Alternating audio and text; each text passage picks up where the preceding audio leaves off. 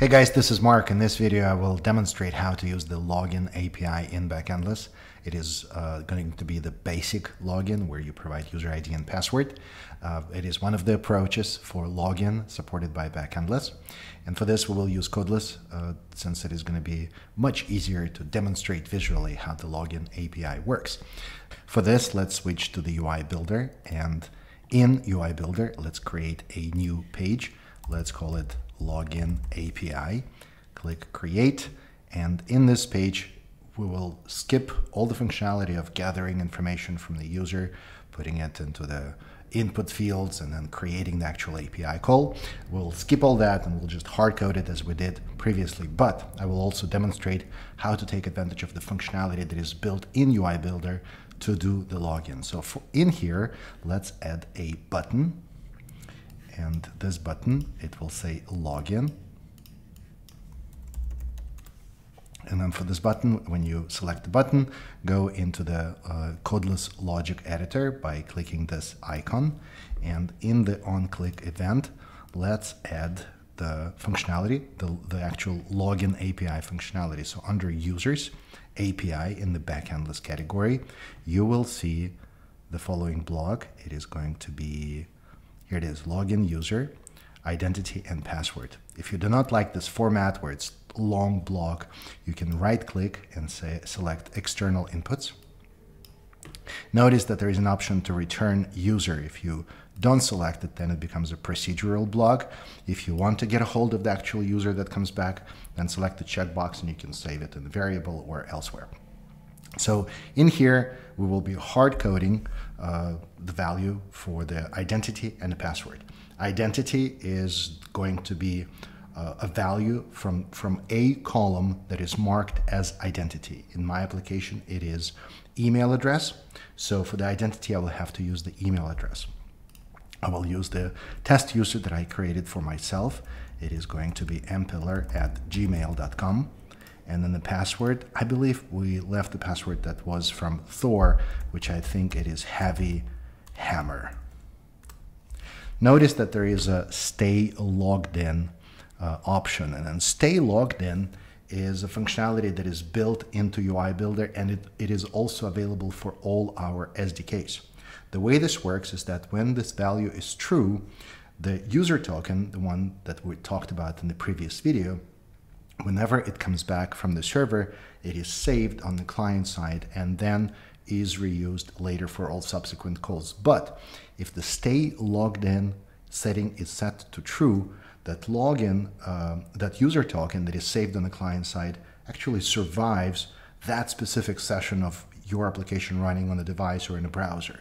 Meaning that when you restart your application on a mobile phone or navigate to your web application built with UI Builder, or if it uses JavaScript SDK, that user token will be available there and you can still check if it is valid or not. For that, there's going to be a separate video. But for now, you just know that when stay logged in is set to true, the actual session will survive and will last longer than that specific session of user working with your application in the browser or in a mobile application. Okay, so now this is in place. Let's just make sure that this user is in the database, so the login will proceed and will work as expected. Let's switch to the backend, and in here, here's my user. Let's just make sure that the password is exactly what I put in there in the hard-coded value. So it's going to be Heavy Hammer. Type it in, and now if we go back to the front end, this is our logic in here for the onClick event. Let's run this page, and I will open the network traffic just to see what goes on the wire as far as the actual REST API call going to the server. When I click the button, here's the login request. And then you see in the payload, it is the user ID and password. And this is what the server sends in the response. By the way, this is the actual user token that we talked about. It is part of the response.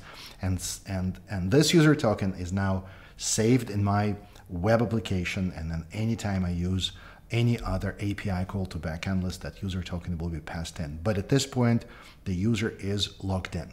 Granted, this demo is very, very trivial. In fact, we're using hard-coded values, but normally what you would do is you would handle the login. If it is successful, then you move on to another page, and then the actual application, the user can start using the actual application.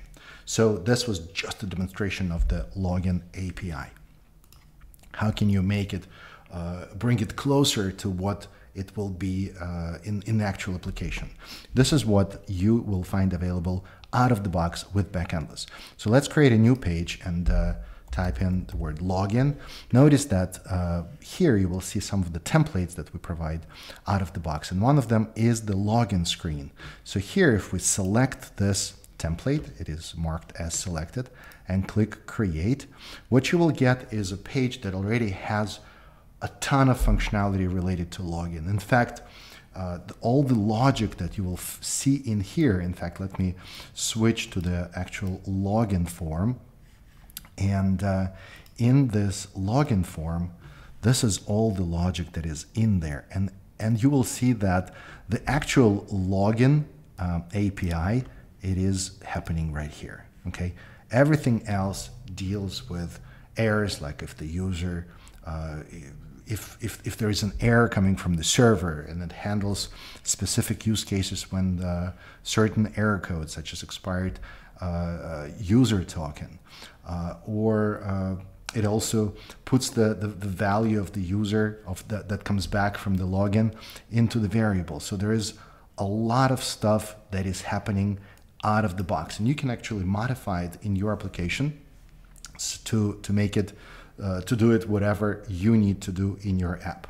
Okay, and as you can see, actual user, whenever it comes back, it is stored in the app data in one of the properties. But I'm getting too much into the actual UI builder, where we're really not covering that in this course. There is a separate course for everything related to UI builder. But in here, in this page, if I were to run it, in fact, let me do that right here.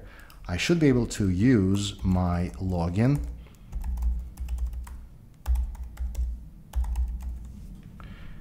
Click login, and that actually worked because we have the login request, and this is the user that came back. But right now, this page lacks the configuration of where to go next, and you could actually program it in the codeless logic of what happens next. But everything related to login is available to you out of the box if you are using UI Builder. If you're using our SDKs, there is a similar functionality that SDK includes out of the box. But this is it as far as what I wanted to focus on with login API. And then the next video will talk about using social logins, where you can log in with an account that is in a social network or an auth2 provider. Thank you for watching this video. And as always, happy codeless coding.